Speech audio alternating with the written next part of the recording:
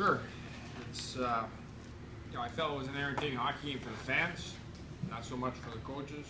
It's a lot of mistakes out there, and certainly a lot of turnover pucks for both teams. So we lose in overtime, and we earn that.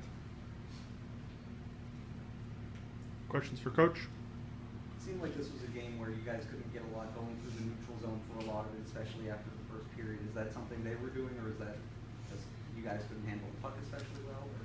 We can do a whole bunch, especially well tonight, but I thought we actually got better through the neutral zone in the third period and started creating some momentum. We had a chance with 12 minutes left in the third to win it. We had a chance with 8 minutes left in the third to win it, and for whatever reason, those pucks didn't go in. And then we drag it into overtime. We take a penalty, and obviously we couldn't get out of our own way on the penalty kill tonight. So they end up 3 for 4, and we end up with a loss.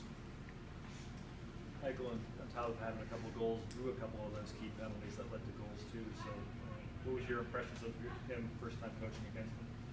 Yeah, he's a good talent. He's a good player. There's no question. I mean, we know how special he can be. I thought we did a lot of watching tonight. So it's we probably didn't show enough video as a coaching staff. Poor game plan, and want to make sure that next time we show him on video so we don't have to watch him live. Anything else for Coach? Thank you, Coach. Oh, sorry, you can just ask quickly. What were you doing right when you had the lead?